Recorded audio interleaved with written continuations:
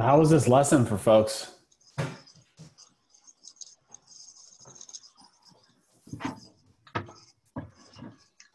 Far behind as usual. Yeah, same here. I'm behind, but I made it through about half of this one, and that was not going very deep into it. So the spreadsheet stuff, I didn't even get to that. But it continues to get deeper and deeper into what's going on here, which is good. It's interesting stuff.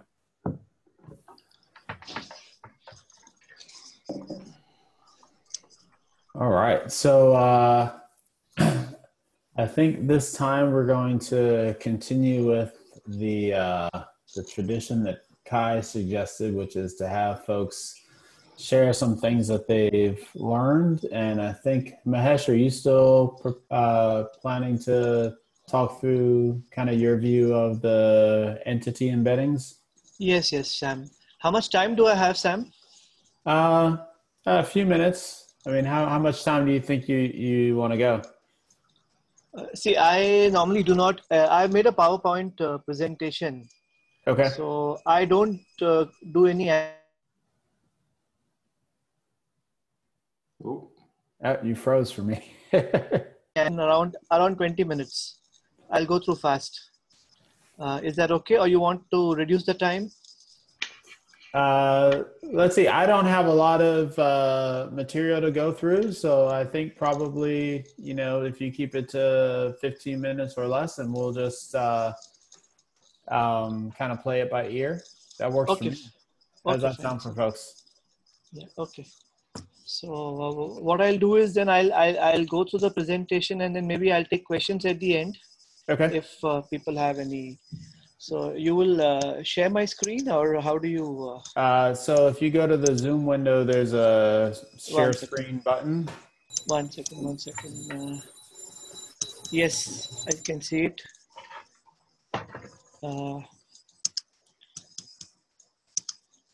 Okay, is it visible? No, I don't see it. Here we go. I don't see anything, but it says you started screen sharing. There we go. Okay. So I'll start, right? Yep. Okay. So essentially, the objective is to offer a simpler and a real world intuitive understanding without getting into the mathematics and word embeddings. So two key questions: what are entity embeddings and why are they important? I'll take the importance part first, because to me, this has been the most important, lesson is that they can perhaps help reduce the importance of domain knowledge. Because, as practitioners, normally when you suggest any software or even an AI solution to any customer, the first question that they ask you is, what do you know about my domain? So this particular technique, I think, can possibly help in reducing the importance of domain knowledge. So when I say domain knowledge, what do I mean? I mean industry vertical knowledge, I mean functional horizontal knowledge, and I mean geography specific knowledge. So every knowledge that we have essentially can be clustered into these three categories. So now this is actually quite a recent, I would say, I would not call it as an invention, but a recent insight. The first one probably, which Yoshua Benjua's team applied it in their paper, which reference I have given over here. And this was in 2015, where they did taxi destination prediction using entity embeddings. And the second one was this Rossmann Stores sales predictions. And actually, even if you see the videos of Jeremy Howard, he keeps saying that there are just 2 published papers in this field. So these are the 2 papers which are there. So essentially, what are entity embeddings? And we can break this down into 2 parts. What are entities and what are embeddings? So entities are just nouns. So any noun that you see is an entity. So it's a store, a customer, product, supplier. Okay. And key issue is how are entities represented within information systems or IS? They are represented as entity instances. So every record has an entity instance. So let's take, for example, a store entity. So a store instance in any information system can have any value. You could say 1, or you could say Macy's NY is a store instance, or XXX, or missing, or whatever. Now, these store instance value does not really help us in making any predictions, whether they are 1 or XXX or unknown. So essentially, the key things that all of AI does is making predictions. So how do we make predictions? We use artificial neural networks, which are essentially the same diagram, which is the input layer, hidden layers, and output layer. These are the more a more detailed diagram, which has got all the different mathematics which goes into an artificial neural network. We also have, since this course is on deep learning for coders, we also have what is called as deep neural networks, which are essentially artificial neural networks with many layers. Now, there is no standard hard and fast rule as to what many means over here, but most people say that if you have more than 2 layers, you can call it as a deep neural network. Most of the industry scale networks which are being used at, let's say Google, Microsoft, or Facebook, are essentially hundreds of layers deep. So a DNN also makes predictions like any other AI system. This is how a DNN looks like. We feed in some numbers, we get out some numbers. So in the context of store sales, which is the Rossmann store sales competition, or any other retail store, you essentially have the inputs as, let's say, I have taken just 4 entities over here. I have taken store ID, product ID, sale date ID, and customer ID. And the output is your sales of the stores as predicted by the DNN. Now, essentially, these have been abbreviated by me into SID, PID, DID, and CID, plus more. So essentially, we just have these 4 main entities, plus you could have other data also. And this travels into the neural network as a single record. So let's say before entity embeddings came into the scene, you would take data from your information systems. You could have a store number, or you could have a product code. And these would travel along with the rest of the record into your neural network. Multiple rows of these, one row for each instance. Now, essentially, so we would have store ID along with other data. Now, the problem, as I said, is the store IDs do not really give you any information as far as any insight. As far as the system is concerned, it is just a unique identifier for the store. So how do we get insight? The key issue really is the causal insight, not casual insight. Causal insight is actually what is causing sales to happen, what is causing the dependent variable, which in this case happens to be the store sales prediction. So here embeddings come into play. We talk of store embeddings. So when we talk of store embeddings, what are they? So what is an embedding? An embedding, essentially, as per the definition, is an instance of a mathematical structure which is contained within another instance. Don't get too worried about the definition. The key words really here are mathematical and within. So we need to understand that an embedding needs to have certain numbers, and it has to be within something else. So this is the intuition of a store embedding. The question that we need to ask is, what do we know of stores in the real world? This is a question we can ask of any entity. If someone asks me to create an embedding for a user, I will say, how do users, let's say, behave in the real world? Or how do movies behave in the real world? Movies can be long or short. Movies can be boring, action, non-action. So the questions really have to come from the real world knowledge of the system. So possible answers as regards stores are, some of the following may be true. A store could be large or small based on size. It could be profitable or unprofitable. It could be open or closed. It could be standalone, or it could be in a mall. Yeah. It could be downtown, or it could be uptown. And many other factors. There are many more factors, and this really depends on how much information do you really have in the system. So how can we incorporate these factors in our DNN? So essentially what we need to do is these 5 factors that I have shown over here, and there could be many more. We need to put this inside our DNN instead of the store ID. So because for a neural network in general, the more numbers you have, the better it is. So instead of store ID, we use a store embedding matrix as an input. So these are my 5 factors. These 5 factors get converted into an embedding matrix. So this is my matrix, and we use numerical inputs. So what are the numerical inputs? For every factor, we assume that there is one numerical input. So if I'm looking at, let's say, downtown, uptown, my number would be N5. If I'm looking at large or small, my number could be N1. Now, just as a, because this is a question which has been asked many times in the videos also, how large a size should be this embedding matrix?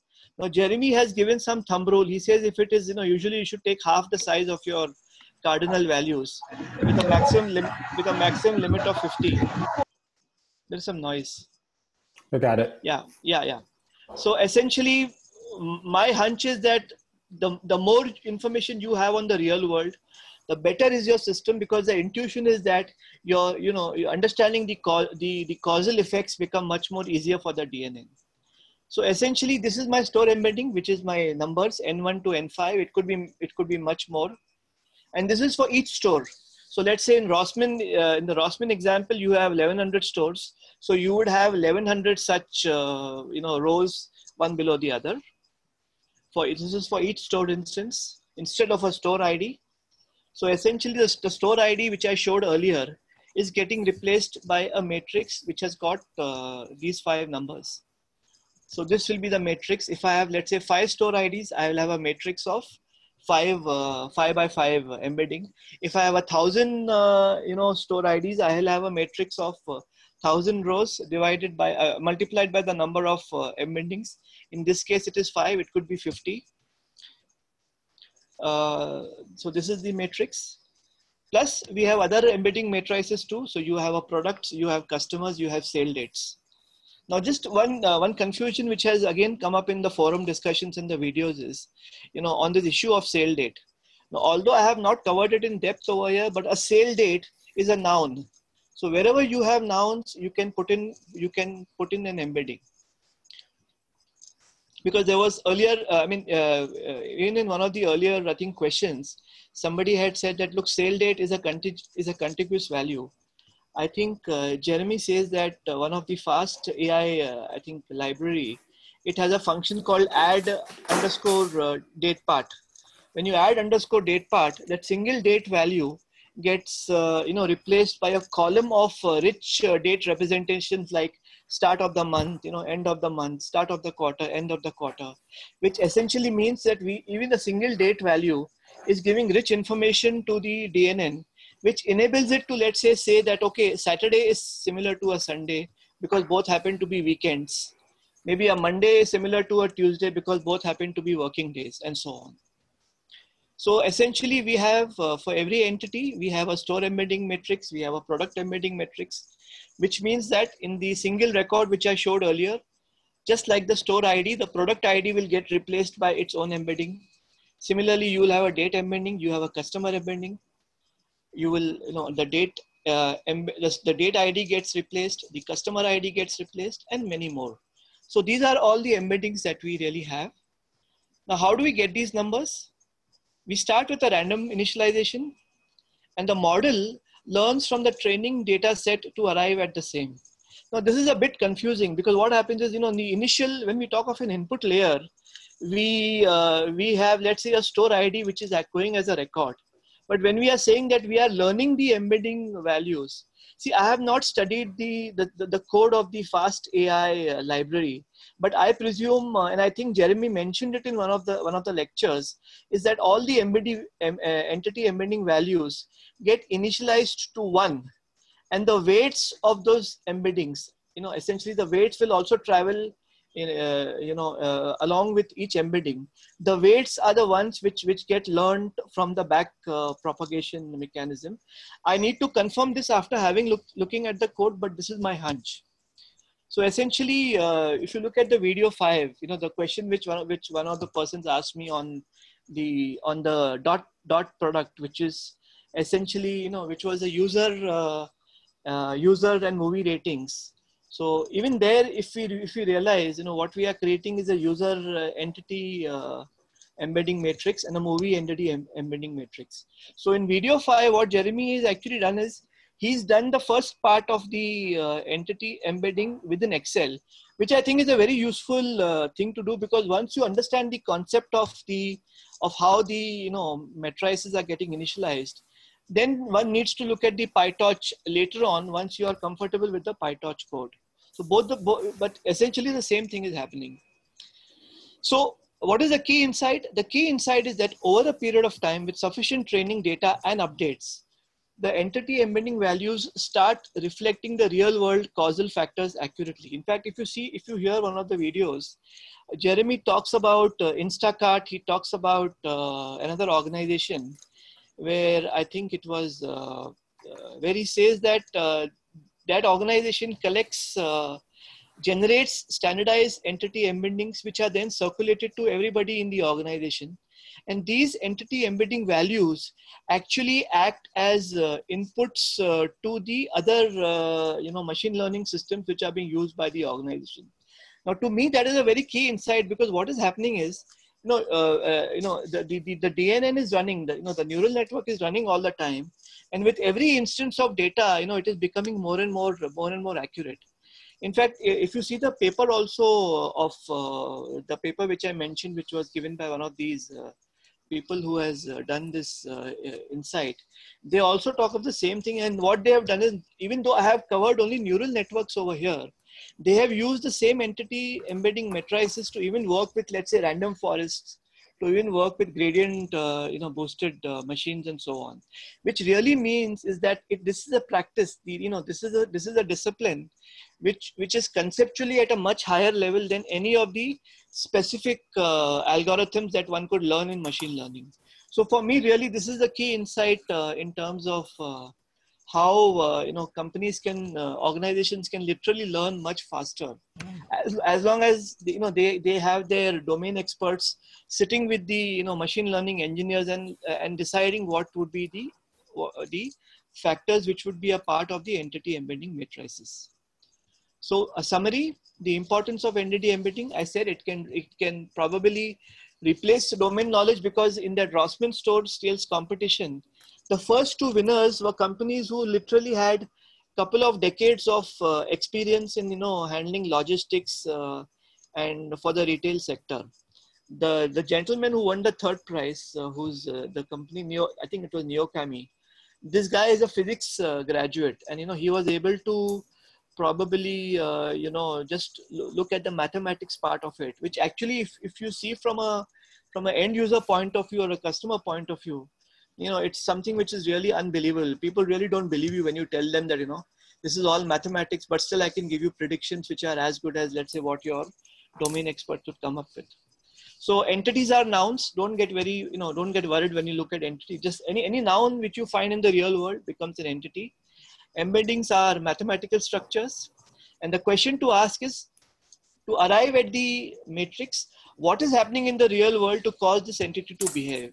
Now, as you can imagine, this will vary from company to company. This will vary from organization to organization. This will vary from, if you look at medicine, let's say, for a patient, the entity embedding matrices will be very different. If it's a cancer patient, it will be very different from, let's say, somebody who's a non-cancer patient, and so on. So really, what this does is it gives you a mathematical structure in which properties of the entities are being captured in a form which is reusable for the organization. So which really means that the ROI, the return on investment, is, once an organization starts going on this path, really becomes very, very achievable, in a measurable sense. And entity embeddings reflect real world factors accurately.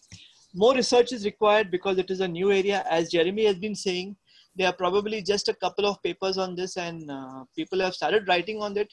But I suspect a lot of companies are using it and not talking about it.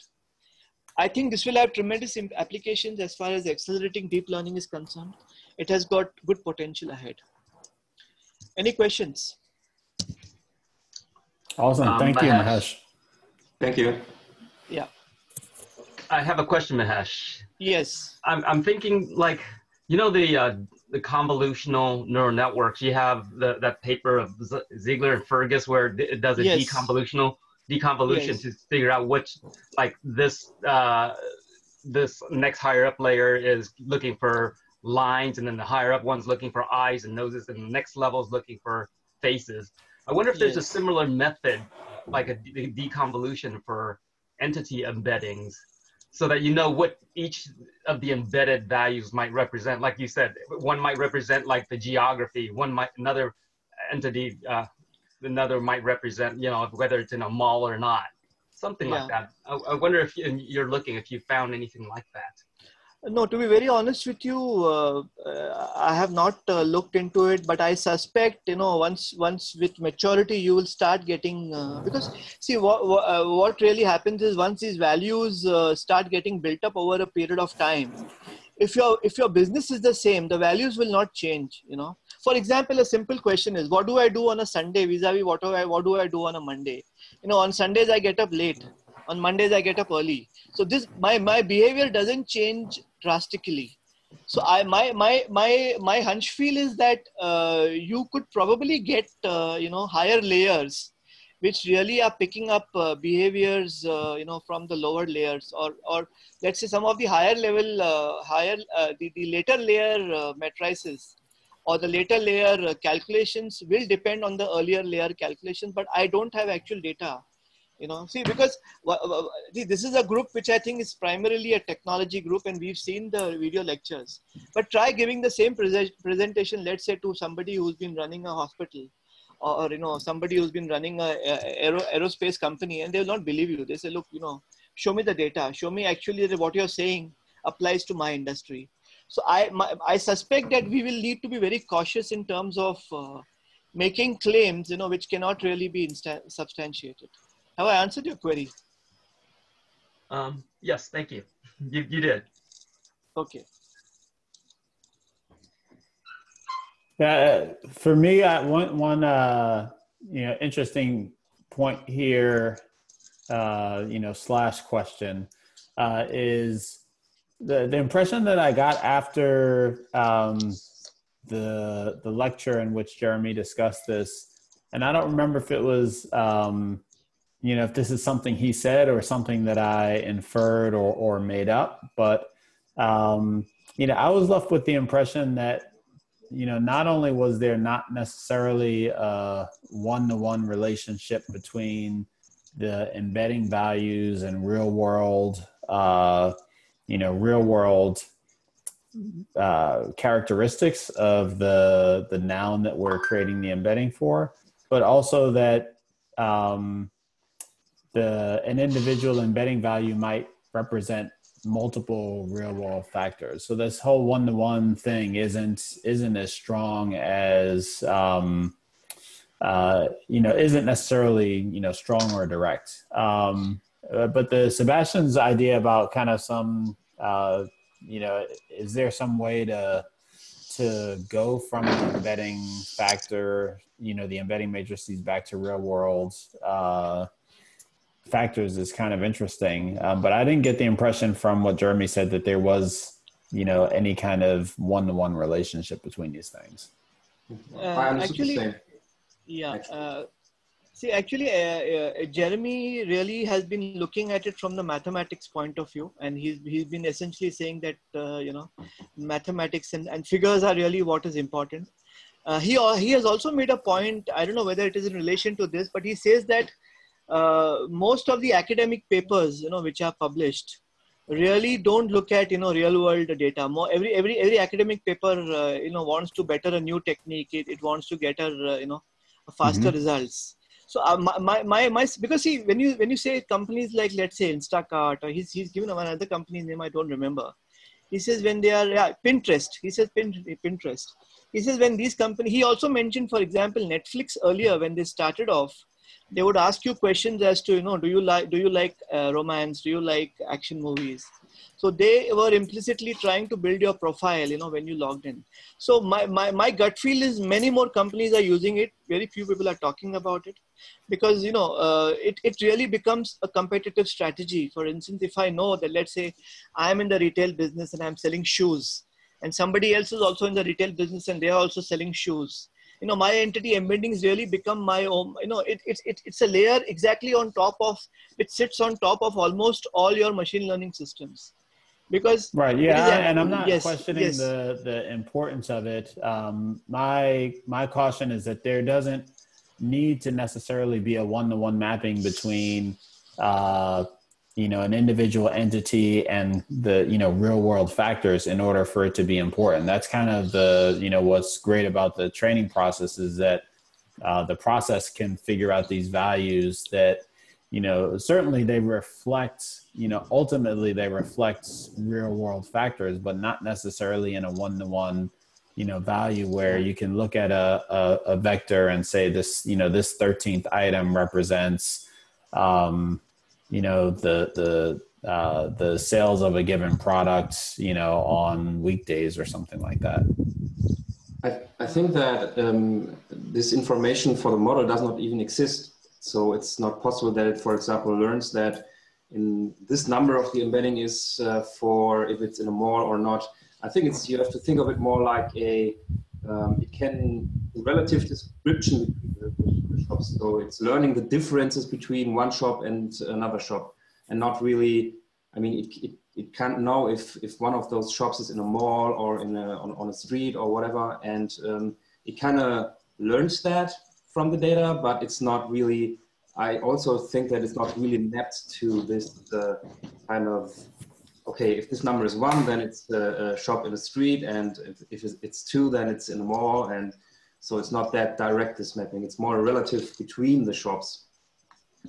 Yes, see, there would be actually thousands of real world factors which would, let's say, cause certain events to happen. I do remember in one of the videos as regards the entity embedding matrices, I think one of the examples given is a difference. I think one of the papers or in the videos he talks about difference between a dog and a cat. He says a small dog is called a puppy. So one of the factors mentions to the youthfulness factor, where he specifically talks about this value in the metrics will refer to the youthfulness factor. Where so you have so this is one part. Second part. See, the other part is if you read the Rossman paper, which I have not actually fully gone into depth. What happens is, they have been able to, let's say, the system was able to find out stores which were located, which were automatically, I mean, it was able to automatically determine which were the stores in Eastern Germany, which were the stores in Western Germany. The paper actually has a map, has a visual, where on one side is the map of Germany, and on the other side is the embedding which has been discovered, the information which has been discovered by the neural network. Yes. And there is basically yes. putting together shops that are similar. So Yes. shops, for example, in Eastern Germany have similar characteristics, and so the embedding vectors are in. When you look at them on the map, they are in the same region, so you can group them together. Yes. So I thought that was a very, very profound insight, because what it literally means is that you have something which is picking up which is learning insights very, very fast. So this was my. It's the same with word embeddings. You can find connections between words that are somehow connecting concepts people have in mind when you train it with data from people. Yes. Awesome. Well, thank you. Thanks, Mahesh. That was very great. Hey guys, I have a question. So with this embedding matrix, I mean, should there be a size? I mean, how do we train it? I mean, if we get new data, doesn't the embeddings change? I mean, is there a ballpark figure that you, let's say, train with half of the data or something like that, or you train it with 100% of the data, but let's say you get 1,000 more data points. So now the embeddings might change. Yes, actually, Jeremy has answered this question, because if you see all the questions people have been asking him are the same questions. What is the size of the embedding matrix? So what he follows is a thumb rule that, like, he gives the example of day of week. He says there are 7 days in a week plus one value for unknown. So, the total number of cardinal values for date is 8. So he says divide that by 2. So you will have 4. So he for date, he uses 4 as the size as the number of embeddings.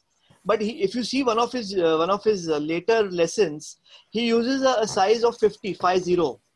And he says that it should not go beyond 50. So I basically suspect is that he's been trying out various values, and he's arrived at this heuristic figure. But I personally would say that, you try it out on your own, and whatever results you work for you, you try it out. My gut feel is the more the better. The second part of your question that you asked was in terms of updation of the real world, real time values. Absolutely. See, the reason, for instance, he mentions that Pinterest and Instacart have been distributing this data to their, to all their outlets, or to all their systems which use, these matrices, which really means that this is a dynamic kind of a system, So my guess is, the smarter the company, the faster you should be learning your matrices, and you should be distributing them to your, to whichever downstream systems which are using. So yes, every new value that you put in will update it. The third question that you asked is about the size of the training set, and 50%. I would say just go with whatever is 80%, let's say training, 20% validation, and keep updating the training. Because I don't know how many companies actually do this. How many companies actually reevaluate their models, and there's a term which is used. I think it's called technical debt. Technical debt also means that we're not really updating our models to reflect the real world situations. So it's a dynamic situation is what I would suggest. I think he was referring to data sampling and test training splits and stuff like that. And if you don't know about that, you should probably go for this machine learning course that Jeremy always mentions. No. My question was basically, I mean, let's say the embeddings, we start with one, or randomly we initialize it. And so we have sort of updated it for 100% of our data. So now new data comes up. So that data will definitely change our older embeddings, right? That was my question. Yeah, that's what's called concept drift. You have to at some point in time, you have to retrain your network when your concept in the data is changing. Yes. So yes, you retrain the network from time to time if you get new data. Yeah, that was the question. Thanks. Awesome. So let me flip back here. So on lesson 5, what questions or stumbling blocks did folks run into relating to the topics from the lesson 5? Where's mine? Did everyone make it through, or it sounds like some of us, I know I made it through about half of this. How did folks do going through this Movie Lens notebook? And what questions came up? I had unfortunately no time for coding this week, just the video.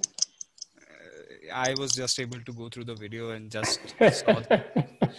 I was unable to move forward with that. Busy week. Yeah. Same here. Well, to make you guys who just went through the video feel better, I only went through half the video, so there. So I've upgraded my machine on Google Cloud, and I can do computation really fast. So I shift enter the whole notebook, and it worked, but not more than that, unfortunately. Yeah, well, I think part of that is because we're not dealing with images anymore, and this is just a small CSV file. It goes really fast, even if you have a bad machine. Again, how about it's more and more complex when he goes into details on how he's setting up the neural networks from scratch. So more and more complex.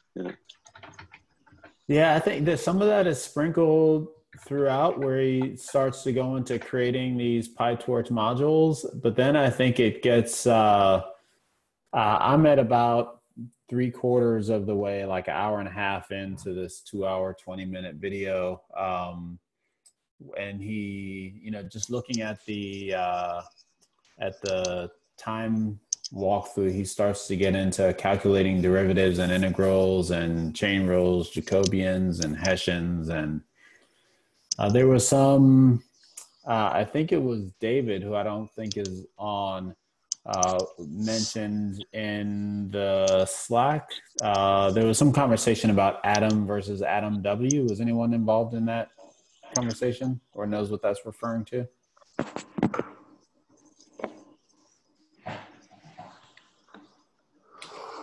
Now, I think the to what I understand, the Adam W is an improved version of the Adam optimizer, but to what extent and how, I'm not quite sure.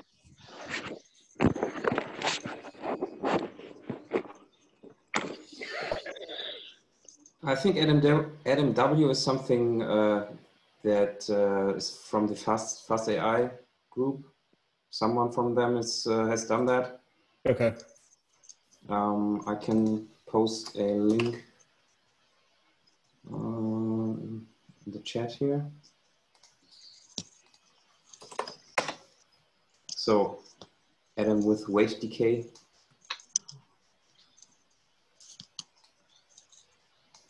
Hmm.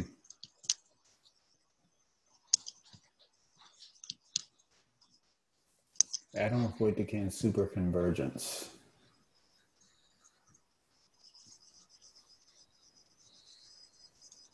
Okay. And this looks like this is brand new. Yeah. All right. Let's see. Did anyone get to the Excel spreadsheet?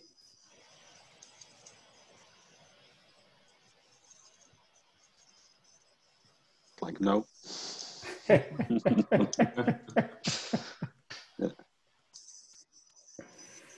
I wonder if I did a revote about whether we go to 2 weeks again for this, or continue to plow through if we would run into the same thing. Yeah, we want to extend it. We want to do a second one just for this one, but not for any more. again, just for this one. I would reconsider my vote.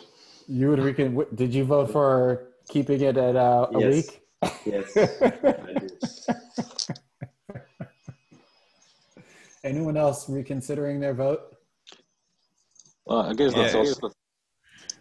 that's also motivation on how you're going to use that thing. So like the images were more kind of motivating me to learn more. I don't see that much use of those kind of things. So I'm kind of fine with what I kind of learned. I don't necessarily know how to do this from scratch, but when I need to, maybe I will kind of go deeper. But yeah, that's kind of my approach.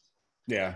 Yeah. I kind of, I go back and forth between feeling guilty for not understanding every equation and line of code and realizing that this is probably, I'm definitely learning a lot, and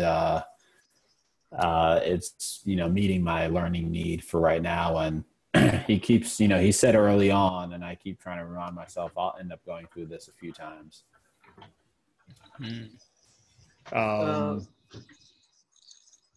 Was someone about to jump in? Yeah, actually, I think Jeremy has given the most practical suggestion in this course. He says, at the end of video 5, he says, do whatever you feel you have not learned. Revise that again, which I think I should apply to almost all the videos. Yeah. No, for instance, I take an example, stochastic gradient descent with restarts. I've still not understood, what it needs to do. So we really have to go down into the depths of back to video 2 and learn that. So it's okay, because there is too much of material really which is being thrown at you at a very fast pace. So, there's no harm at all. You can just take your time back and learn, and, then move ahead. Yeah. Yeah. Well, so for, I will put my poll up once again in Slack. So keep an eye on that. For next time, I think good things for, if we have folks that want to spend a little bit of time and dig into a topic to help folks review, like walking through this spreadsheet and like the SGD momentum, RMS prop Adam, that could be an interesting topic. A review of this Adam W super convergence thing could be interesting.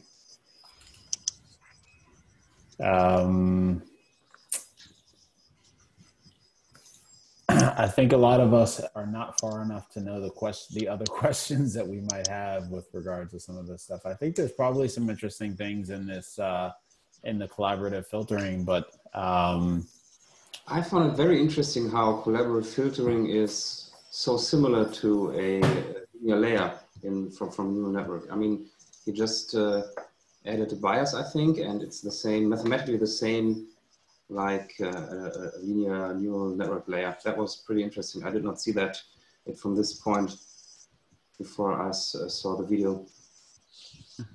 Mm-hmm. Yeah, I think I've not done a lot with recommendation systems, but there are a ton of different ways to do them. And I know that one of the things that comes up a lot with the recommendation systems is this cold start problem, where you don't have any kind of recommendations. And I don't recall him talking about that in this lecture. Does anyone remember if he mentioned that? No.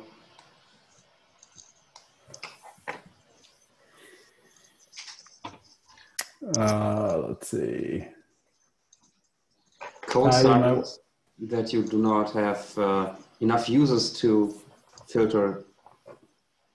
Not necessarily enough users or enough movies, but enough ratings in which users have rated movies. Yeah. Yeah. I have a question for Kai. Yes. And, since this lesson 5 was about, digging deeper into the code, I think you mentioned something about documenting the Fast.ai library. But I read that there's a new version coming out. So what are your thoughts on that? Yeah, I just wanted to tell you about that. So I posted an issue on the GitHub repo a few days ago, or it's 2 weeks ago, I think, for this documentation. And I got an answer now. And someone told me that they are not going to develop this version of the library anymore. So they are really just fixing bugs.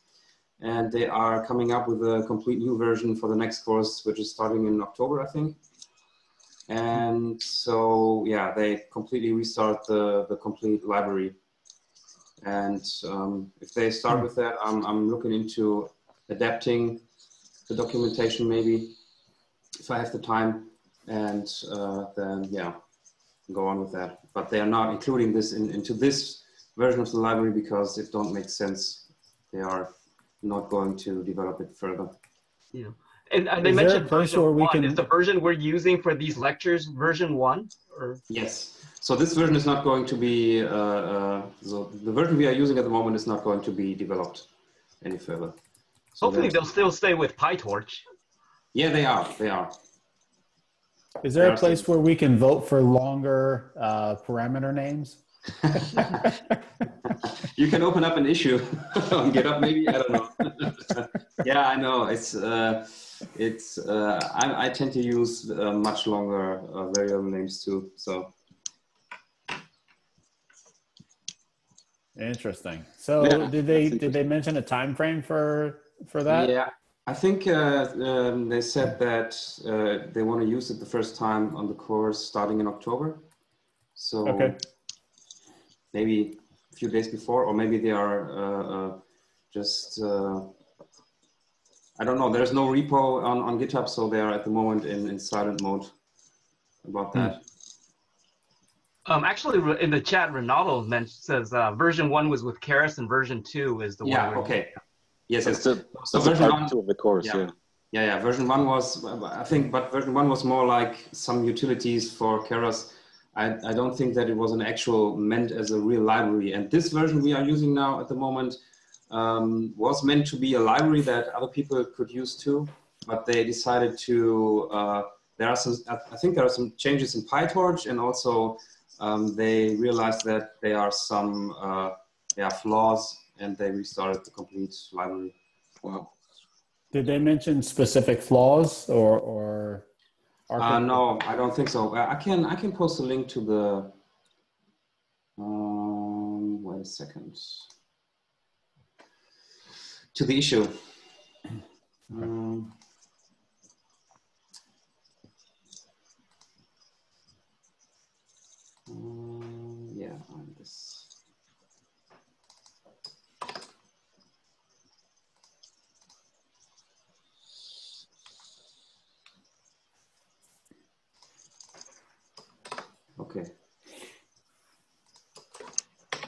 So this is the issue and the discussion.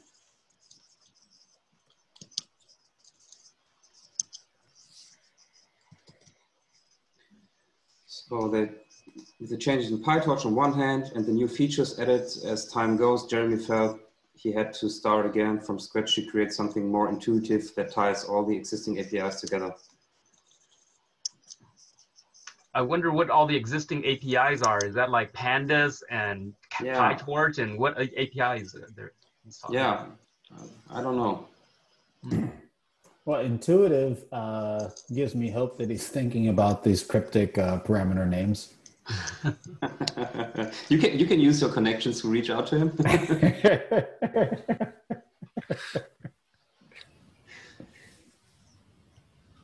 Interesting. Huh.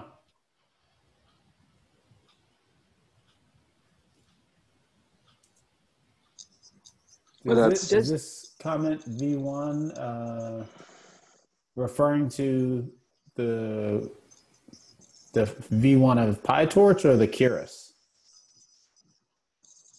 Good question. I think he's referring.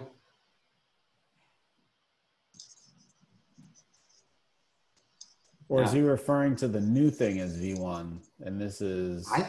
I understood it as the new thing, new library. Okay. But actually, huh. Yeah, I don't know. We'll see. Okay. Interesting. So what else? What else is up that folks want to talk about? I just had a question on this, the upgrade that they are planning in the library. My impression always was that, a good library, you built on the existing foundations of what you had. For instance, Microsoft is famous, they always have backward compatibility to all their code. So I don't know, is it a good practice to, let's say, completely junk this code and rewrite it all over again? Yeah, I mean, I think so when they started, it was really just meant as a high level, for the people taking the course as a high level thing to work with PyTorch. And then, I think they realized later on that they can make a library out of that. And I mean, API design is really, it's a whole art on its own, I think. Yeah, because what really happens is from a commercial point of view, then a developer would hesitate, building solutions on top of this, because if the underlying platform goes away, what do? You have so it's a bit tricky. So yeah, but I don't think my sense is that the people using this in production separate from the course is maybe more aspirational than something that's actually happening a lot right now. Okay. Yeah. Okay. And that's you earlier Mahesh mentioned technical debt, right? So I think that's part of his strategy here is to acknowledge the technical debt that exists in the current library and start over. Yes. I think I read a message from Jeremy on Twitter where he stated that he is at the moment working on something that's going to be better than Keras. Or an API that is more intuitive than Keras, and I think in this version of the library there's a lot of stuff that some methods that are at the moment very good to do things, and when they change they have to delete this or change it. I don't know, and maybe he's trying to find a more general way to describe tasks you have, and then use kind of methods that are good at the moment, and then maybe exchange it in later versions, but so that you don't have to rewrite the API. I don't know. I don't think that this version of the library can be an API that is maintained for years and stays like Keras, for example. Okay. Okay. Yeah. I have not been following the other libraries, but I presume that, let's say TensorFlow or Microsoft's CNTK, they maintain backward compatibility, hopefully. So.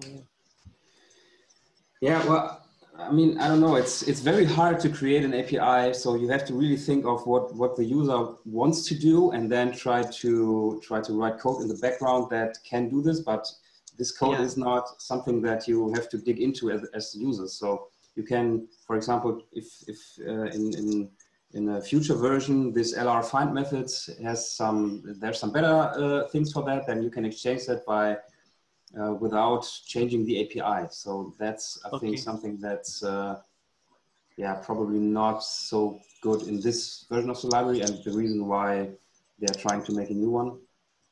Yeah, possible. I think because the field is changing so fast, so everybody is really chasing a moving target. So that's what. Yeah. Yes. There's a question I think here for me. Let me just check. I think this is actually the guy here who made this LMW blog post. Yeah. Sylvan. Yeah.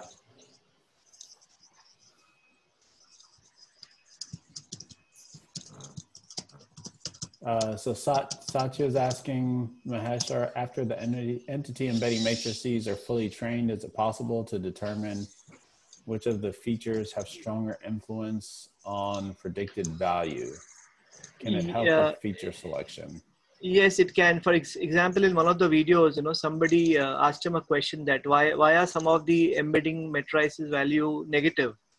So he said, look, it means that, if let's say if a particular value stands for comedy, this particular movie, movie which is a comedy movie, a negative value means that a movie is not comedy. So I think both two issues are important. One is the direction, whether it is positive or negative, and the other would be the magnitude of the change. If it's very largely positive or it's very largely negative.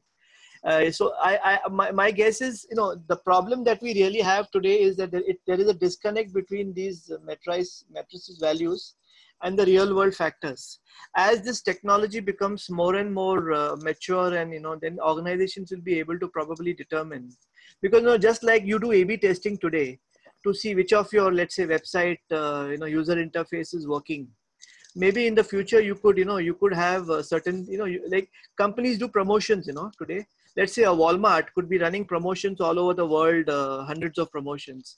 So maybe in the future, their machine learning teams could really look at and say, okay, they could tie down the causal factors between running, let's say, a promotion in, let's say, Bulgaria, and seeing how the metrics values, of that particular, of the stores in Bulgaria impacted.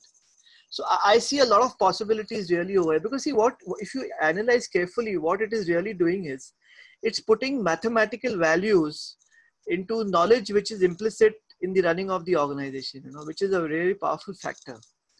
So my guess is, yes, you would be in a position to, determine which of the, which of the features can be, it could help you in feature selection. It could do that, because as I mentioned, in the paper which has been written by the Rossmann Stores winners, they have used this even for random forests. They have used the matrix values even for other machine learning methods. So it's a very generic methodology from that point of view. Is it clear? Satya, is it clear? Oh, is he there or not there?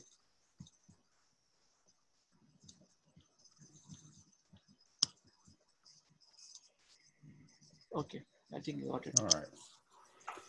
Any other thoughts or questions? Well, I have a thought back to embeddings again. In terms of deconvolution, I wonder, I haven't looked into that in depth, but in Fourier, convolution is like a Fourier transform. So there's a reverse Fourier transform. So maybe that's like a deconvolution. So you can do a reverse Fourier transform on the embeddings. I think that you would probably find out what input would give you the highest activation for each of those, next level neurons. See, one essential difference between convolutional, let's say, CNNs, is image data is inherently compositional. It is inherently containment driven. For instance, an image, you can break down an image into multiple parts.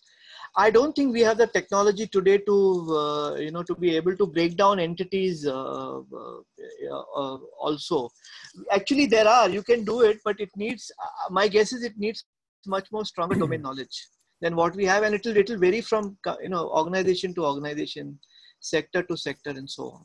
I think even more fundamentally in the CNN case, we're deconvolving layers that were created based on input that we gave the network. And I think what we're talking about trying to do here, which would be great if we could, is like deconvolving these embedding matrices to these real world factors that the network has never seen. Yes. Like, so it's, I mean, it's, I think it'd be great. And it's something interesting to the idea of kind of applying operations to these embedding matrices and seeing what we can learn from them. But, you know, and kind of thinking about it again, like how would whatever operation we apply to these embedding matrices know, you know, all the gazillions of factors that that could impact a particular value. That's just information that's not available to the network, so it can't infer to that. Yeah. Well, I think in deconvolution, I'm guessing that if you take the next higher level neuron, if you set that all those embedded neurons to, for example, 1, 0, 0, 0, 0, 0. So for the first neuron that you set to 1, you can find out which input gave you that activation, or which, you know, the types of inputs that gave you that highest activation. So then you can sort of see what those inputs had in common. So that's what neuron number 1 is looking for. Yeah, but you know, we need. So the idea is going from these activation matrices and using it to almost group or cluster the input values. Exactly. Actually, Sebastian is raising a very valid point as regards the explainability of neural networks. You know, there are techniques being developed which will give you visibility as to, you know, what neurons, let's say in the earlier layers, are impacting the neurons in the later layers. My reading is that because there are hundreds of millions of such parameters, you know, we are still a long way in terms of being able to, you know, get visibility into the impact of certain neurons. See, in images, it becomes very easy. For instance, if you recollect, you know, the earlier lectures which were there on imaging, you know, when Jeremy talks about data augmentation, he talks about, you know, the transforms. You're able to rotate an image. You're able to, you know, you're able to do certain things. In the forum, somebody asked him, can we do this with structured data? You know, can we do transforms with structured data? He said, no, it's not possible. One can investigate it. So to answer your question, I think visibility or no explainability of neural networks is a huge issue. And as we move ahead in the future, you will probably get answers to your questions.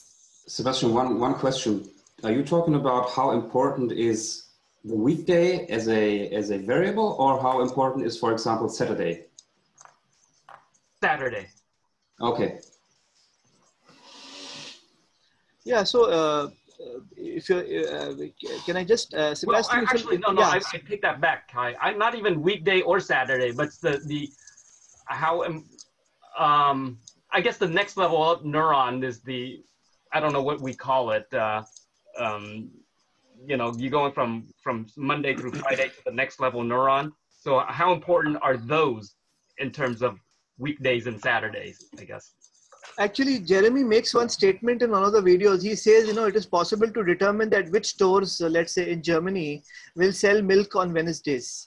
Now, if you analyze this statement itself, you know, a specific store selling milk on a certain day, you know, which means that there is something happening in terms of being able to make such high level, you know, insights. So it is doable, I'm saying, but we really don't know what is the mathematics, or whether we've got tools to capture this data as of now. This is my reading. So, Sebastian, when you use embeddings, there's not only one neuron that comes after the embedding, but a whole bunch of neurons. So when you have an embedding matrix with 50 values, you have 50 neurons after that. And the next layer is kind of, it's doing a weighted sum of those. So this one is determining how important these values in this embedding vector are going through the network, I think. See, essentially, I think these embedding matrix values are just the weights. Because I remember him saying in one of the lectures is that all the input values are initialized to 1. So, you know, the input being 1, the back propagation really goes and changes the weights. So yes, there are weights, but in this case, because it's like one-hot encoding, you're just putting in the weights because there is no multiplication before that. Okay, so you pick the weights and put it in. There are weights, but they are basically, I think, multiplied with 1, and so they are. Okay. All right. Awesome. All right, so I am, as we speak, typing up this new poll. So Kai, you get a chance to revise your vote, as does everyone else here. And I'll have that up in a second. And we'll see how we want to proceed with lesson 5 and beyond. So this is only lesson 4? No, this was lesson 5. We spent some time talking about embedding matrices, revisiting embedding matrices, but also lesson 5. But many folks had not made it through lesson 5, so we're it's very challenging. Yeah. Has anyone here looked at just based on the previous? Sorry, I'm so late. I slept on again. Has anyone here looked at ResNet and ResNext at all? No. Okay. So the interesting, just to add to your previous insight conversation, so the really big idea between ResNext and traditional CNNs, I think, is highly related to embeddings. Essentially, what ResNet tries to avoid is having extra layers where you actually have to create a mapping where no real mapping exists. So if I have a 7-layer neural... David, can I... Sorry, you need to wind up. I'm sorry. Can I push pause on this and ask you to spend a few minutes talking about this at the beginning of next week's session? Yeah, sure. Sorry. Yeah. Awesome. Fair enough, Sam. Sorry about that. Yeah. All right, everyone. Bye. Catch you next time. I'll try and be there on time next time, guys. Take care. Bye. Take care, everyone. Bye. Thank you. Bye. Thanks, everyone. Bye.